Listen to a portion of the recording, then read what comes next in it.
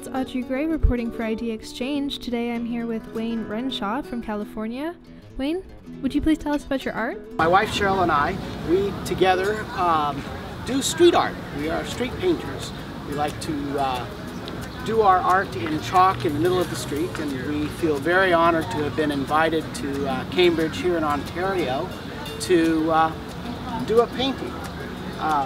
Cheryl and I, we do a lot of three-dimensional art. So our art from one angle, it looks long and stretched out, but if you stand in the right place and look through your camera, it really pops up and gives the illusion of being three-dimensional.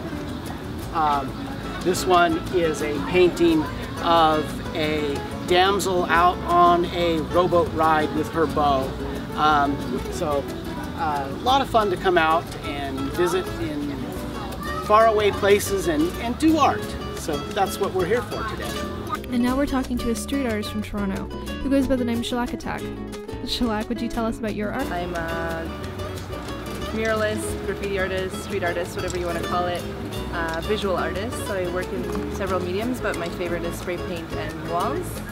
And I'm based in Toronto, and I work internationally,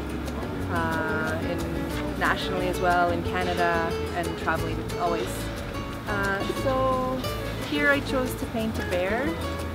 It's a line of work that I have for several years now, and painting a lot of like animal spirits, and they're here to remind us in our urban kind of dwellings that we're still connected to nature, and they come as spirits, so they're not literal animals, but they come within like a lot of levels of color and more emotion, I think.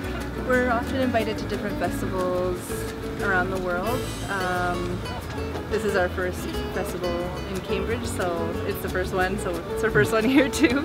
So that's really nice. Yeah, so we get to travel around, which is really nice, and participate in different festivals, which is cool. So spray painting is my favorite medium. I feel like it's the freest one that I have, because you can really speak in large format, and it's so instant, it dries, and you can layer it and go really big, and also public. So I love to paint canvases as well, but ultimately I have hundreds of pieces. They're all spray paint on the streets, like on walls.